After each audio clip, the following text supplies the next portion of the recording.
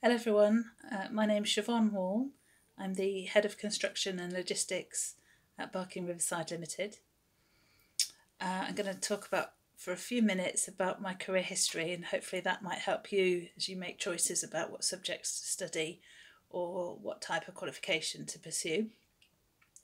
So I came a fairly traditional route through school and university.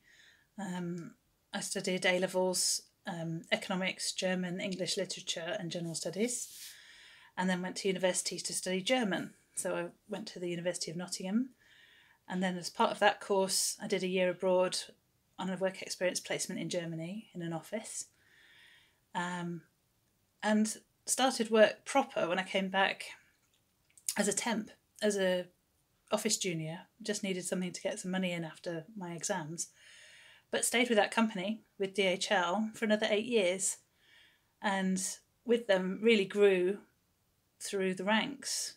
Business analyst, supply chain consultant and project manager. They sponsored me to do my MSc in logistics and supply chain management at Cranfield, and so I took a year out to do that, 6 months on campus and 6 months writing a thesis for DHL, sponsored by DHL. And after that I came back to Britain and worked in a new business area for DHL, starting up a new service to take back and recycle waste electrical products. As a project manager, I then got the opportunity to work at Crossrail because DHL had won some consultancy work with them, and that was my introduction to construction. And so coming at it at a consultancy client management level, started to understand more about the construction process and contracts and how construction is managed, and really got the bug. Really enjoyed being a project manager, building a jetty and setting up a shipping service that took 3 million tonnes of spoil, waste earth, out of London on the River Thames and deposited it in Essex at Wallasey Island, and created a wetlands wildlife habitat for the RSPB using the spoil from the Crossrail project.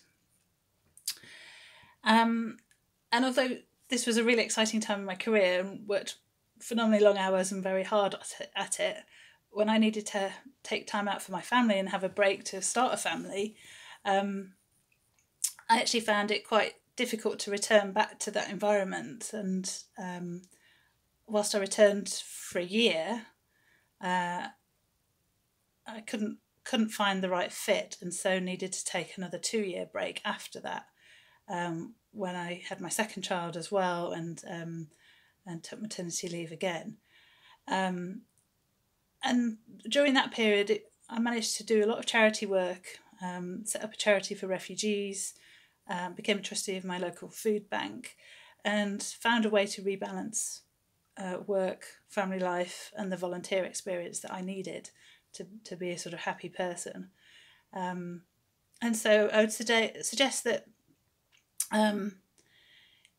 you don't always get what you want from your career.